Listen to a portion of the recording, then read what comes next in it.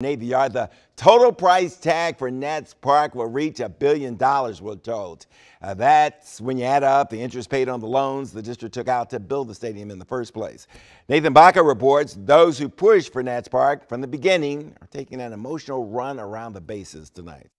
ANC Commissioner Andy Litsky walks us around the Southwest Washington neighborhood he's called home for decades. For that, we have a new building that's going to be built on the other side of this building.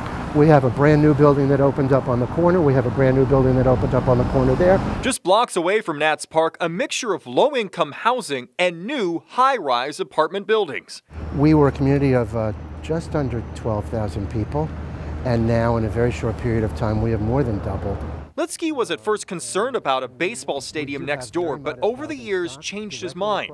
It was Mayor Tony Williams that took the gamble to bring baseball to D.C., a gamble he says is more than paid off. People forget the baseball commitment won by one vote in the council.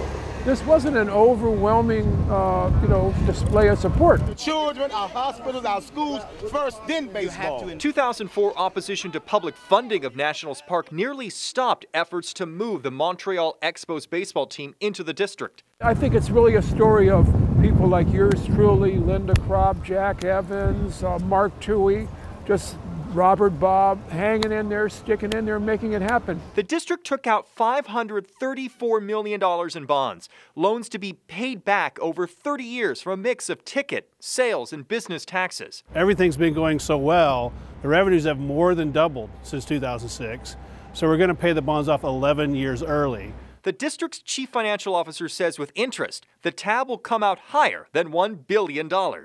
So by paying it off early and the economic success of it, we now can do the other things that we need to do with our infrastructure. But sports economist Dennis Coates says public financing of stadiums often just moves tourism dollars from one area to another without creating true growth. The research suggests that it's about a wash, that the value is about equal to the cost that cities incur. As for Litsky, he's happy for Nats Park down the block, but still wishes the district would focus on getting people into and out of his neighborhood without the existing headaches. The transportation issues have not gotten any better, frankly. In Southwest Washington, Nathan Baca, WUSA 9.